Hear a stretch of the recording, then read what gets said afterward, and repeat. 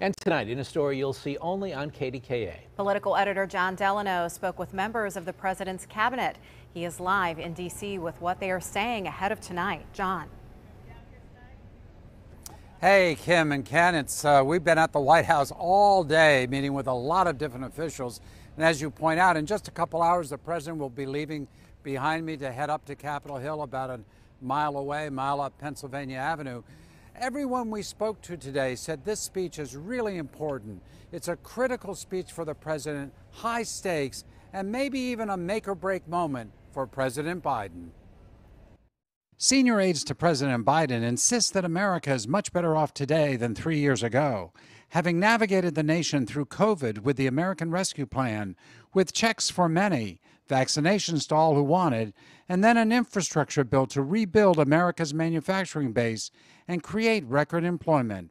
But that's not what many feel. It seems to me that the president has a perception versus reality problem. You can cite statistic after statistic about the economy and the success of the economy and investments in Pennsylvania and in Western Pennsylvania, and yet the public doesn't seem to get it. What's going on here? So here's what I'll tell the public and Americans across the country. Tune in tonight. Tune in tonight.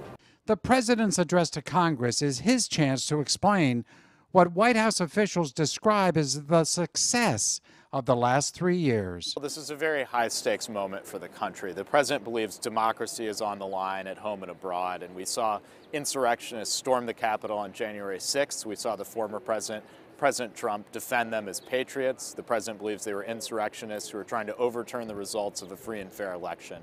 So he's going to call on Pennsylvanians, on Americans to support preserving democracy in this country. It's going to be an important moment for the president to lay out his achievements of the last 3 years, to talk about his future, his vision, and to show who he's fighting for. We also caught up to Senator Bob Casey, who hopes the president notes Casey's shrinkflation bill to prevent companies from shrinking the size of packaging without cutting prices. But Casey also wants the president to highlight his success. But I think it's also a great opportunity for the president to do a review of what's happened in the last couple of years, lowering the cost of insulin for Medicare Part D beneficiaries, capping that at $35, helping families through the pandemic, lifting the economy, getting the unemployment rate down, and focusing on the future.